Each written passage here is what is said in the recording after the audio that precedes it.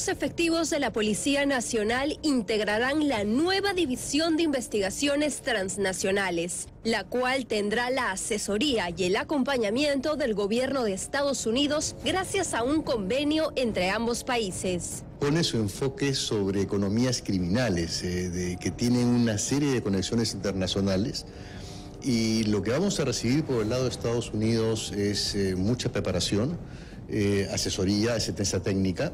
Y por el lado del Perú vamos a aportar obviamente los mejores suboficiales y oficiales. Tiene que ser personal entrenado, personal con consistencia física y ética. Tiene que tener una hoja de servicios muy limpia. Tienen que aceptar el traslado, no solamente trasladarlo, sino que tiene que ser una iniciativa voluntaria.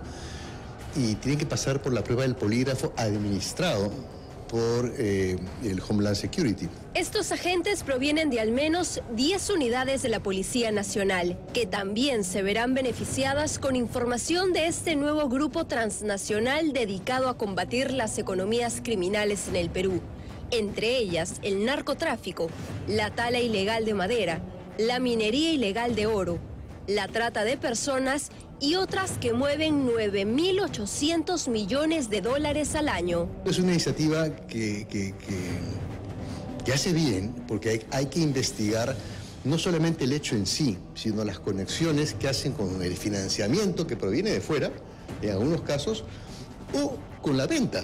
Si es una organización criminal como el Tren de Aragua, sabemos que ese dinero obviamente también se va a Venezuela o a otras partes. Lo mismo en el caso de los choneros de Ecuador, organizaciones que están relacionadas con las ex-FARC de Colombia. El exviceministro del Interior recomendó que representantes del Ministerio Público y del Poder Judicial también integren esta nueva división, a fin de que los primeros golpes a las organizaciones criminales puedan ser procesados con rapidez.